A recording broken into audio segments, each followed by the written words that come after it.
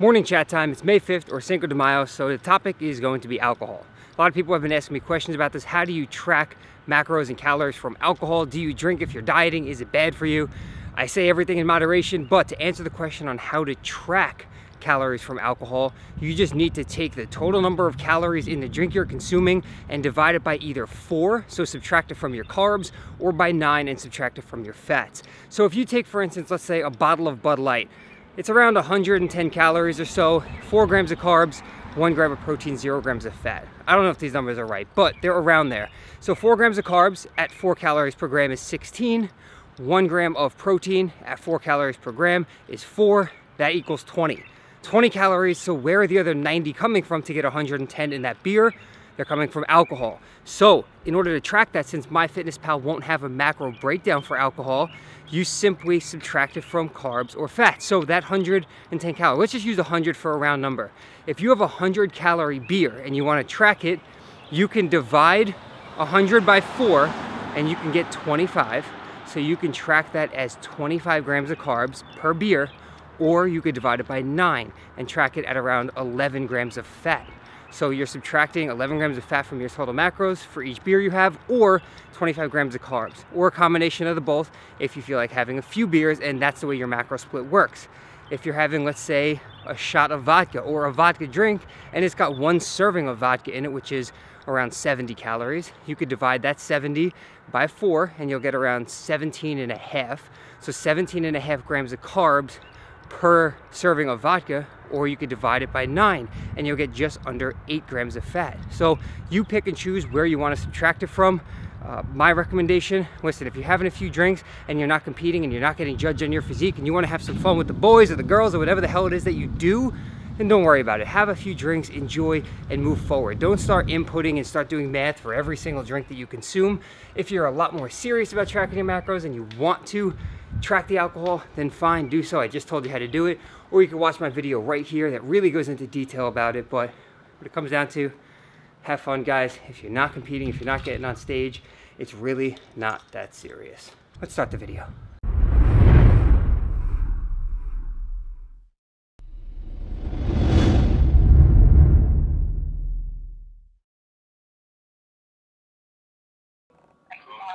What up? What's going on, man? How are you, Matty? Not too bad. How's it going? Good. Hey, what's up? Hey, What's up, Danae? how are you? I'm good. How are you?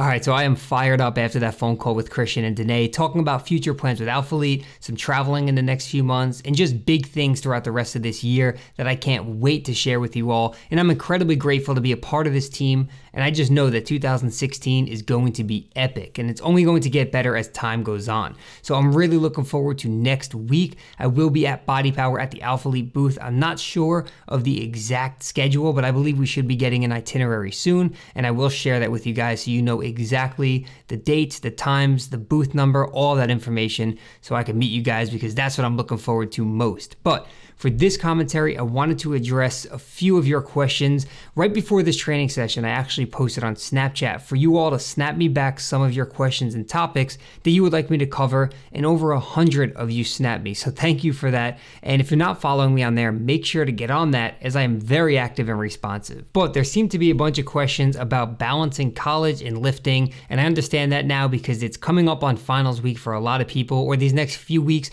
you have finals and it's nearing the end of the semester. And my best advice is to really work on time management and prioritizing everything in order of importance. So you guys might have seen in my last video or 2 videos ago, at the end of it, I talked about, I guess you can call it mind mapping or whiteboarding, and writing a whole bunch of shit down, getting your thoughts onto paper so you could visualize everything and then organize it. So when I was in college and it was near the end of the semester, I was always writing things out, writing out lists of stuff that needed to get done, and then I would organize them with the most important things at the top. And believe it or not, some people might think this is crazy, but I put the gym near the top of that list for me, because that was something that helped me relieve stress, it helped me focus, and it was just a part of my day. So I made sure to do that first thing in the morning. And I understand that for some people, it's not going to fit your schedule. You're not a morning person, or you're staying up late studying. So it's hard for you to get up in the morning and still get enough sleep. But if you can get to bed just a little bit earlier, maybe if you play video games, you watch TV at night, whatever it is,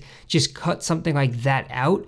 Get to bed earlier so you can wake up earlier. You might find yourself to be less stressed throughout the day since you're not thinking about lifting when you have other stuff that needs to get done. So that's kind of the way I approach it. I remember if I didn't get to the gym first thing in the morning, I would be sitting in class thinking, when can I make time for the gym? How am I going to fit it in? I still have to study. So if I got it done earlier in the day, it was knocked out and I didn't have to worry about it. So with that said, just try and manage your time, guys. Study your ass off and ace your finals. And then what you got to do is snap me and let me know how it went. So that's going to conclude this commentary. I hope you guys enjoy the rest of the video. And again, make sure to follow me on all social media, Snapchat, Twitter, Instagram, all that good stuff. So thank you guys so much for your support, and we'll talk to you all in the next video. Enjoy the rest of this one, guys.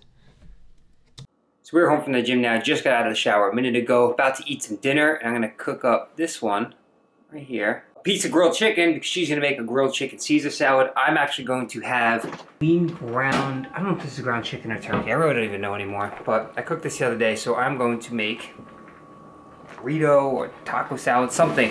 We leave next week, so we did like a small shopping trip last night because we didn't want to get a whole bunch of stuff and then end up throwing it out when we're not here. So we tried to just get very simple, basic stuff that won't go bad. Maybe we'll go out a few days, hit up Chick-fil-A, hit up Chipotle, Moe's, whatever. Moe's? No. Yeah. She's Team Moe's. Who gets tacos? Their burritos. Who gets tacos? They're better burritos too. They fit my macros better, and their chicken tastes better. Their chicken's way better. No. Yeah. They have much more selection. I'll give you that. There's more on the burrito bar. More to choose from. Chipotle doesn't have a lot of options, but the food is better. No, I don't think so. Bland. Bland? Yeah. That means it doesn't have a lot of flavor. Oh, shit. I was gonna Google it. It's not bland. Yeah. I don't know about this. But Chick-fil-A's still up there. Love me some Chick-fil-A. I love Chick-fil-A. But anyway, I'm going to make myself some food as well, but let me go fire up that mini grill out there so I can cook her chicken. How would you like your breast seasoned? Just salt and pepper. That's it? Only a little bit of pepper though. Salt and pepper. Oh, you want a hot dog too, right? Yeah.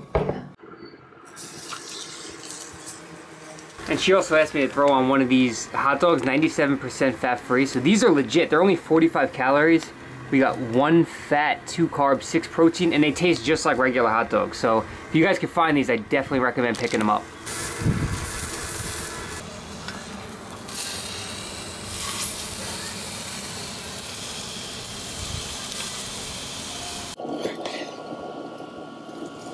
So we're all set. This is Brittany's chicken Caesar salad right there. That's the chicken we grilled up. The hot dogs, she likes her hot dogs burnt. She actually would like it more burnt than that. But that's her meal. This is my meal right here. We're gonna split those green beans, but what I got in here, first of all, pro tip, when you guys make a burrito, if you're making it at home, toast it. Just put it on a pan for a little while. It will hold it together, it will seal everything in, and you get a little bit of crunch on it.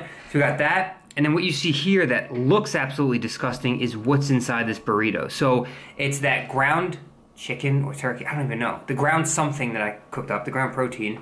It's got shredded lettuce, some avocado, some sriracha, and I forgot what else I put in there. But pretty much ingredients that you would put in a taco salad or a burrito. Whatever was left over, I put on these 2 corn thins. So I found these in the store last week, and they're legit. They're kind of like rice cakes, so you can see that's what it looks like. And the macros are, for 2 of them, it's 8 carb, 1 protein, 0 fat.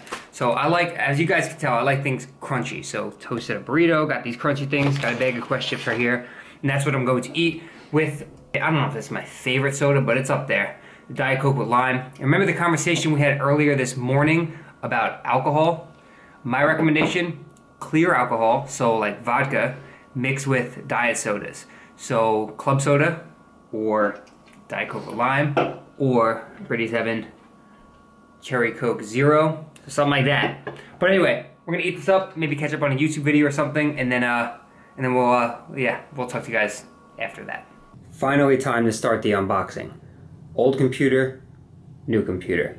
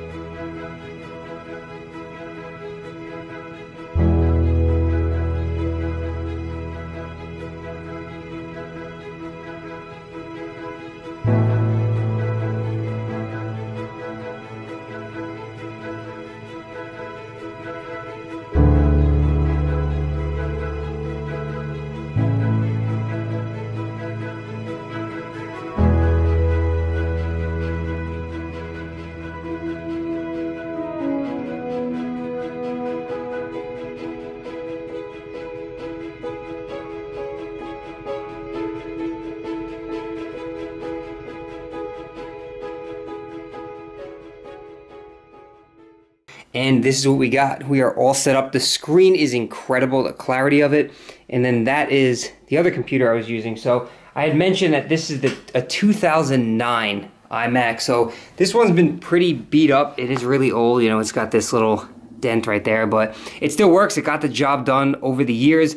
And I think I might throw it up there and see if I could do a dual monitor setup. I'm not sure if I'll be able to, but I did buy this cable right here that should allow me to link it up. So we're gonna test that out and see if it works.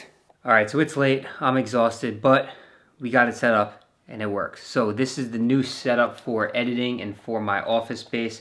So we got the brand new computer here, the older one right there, and I do have the keyboard and mouse still for this computer because it will act as a second display, but I'm also still gonna keep it as a computer. So right now I have it set up for the dual monitors. So if you see this screen here on the right, I could just go ahead and drag it right over it to the left, which is extremely convenient, especially when you're doing video editing or you have a bunch of screens open. Instead of having to do this thing and keep moving screens out of the way to find a screen, you could just go ahead and grab it, drag it over, and you're good to go. You know, if you're just looking at something on one screen and you're working on the other screen, it makes life so much easier. So I'm really excited to have that set up. And then I'll also let Brittany use this other computer. She sometimes edits on the MacBook Pro and it's hard to edit on that small screen. So now she can sit right next to me and I can kind of walk her through everything. So with that said, I'm about to end this video off here. I am absolutely exhausted and I still have some work to do. And I gotta finish editing this up for you guys for tomorrow. So thank you so much for the support. Hopefully you enjoyed this video and we'll talk to you guys tomorrow. I wonder what it feel like to do that shit in real life. And now I know I got it. That's the reason no ID has signed me on a dotted, but it's still visionary to the death of me. Yeah, I'm trying to make it, but I gotta find a recipe. Greatest of all.